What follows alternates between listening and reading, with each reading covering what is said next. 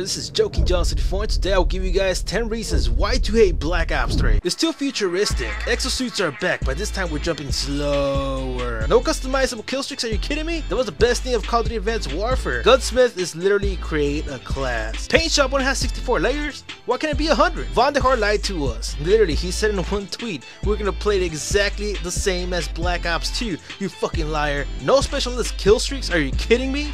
That was the most awesomest thing back in Modern Warfare 3. You still haven't shown us the zombie trilogy, dipshit. Specialist character? Don't tell me how to play. Black Ops 3, more like Call of Duty Advanced Warfare 2.0. So there you have it guys, top 10 reasons why to hate Black Ops 3.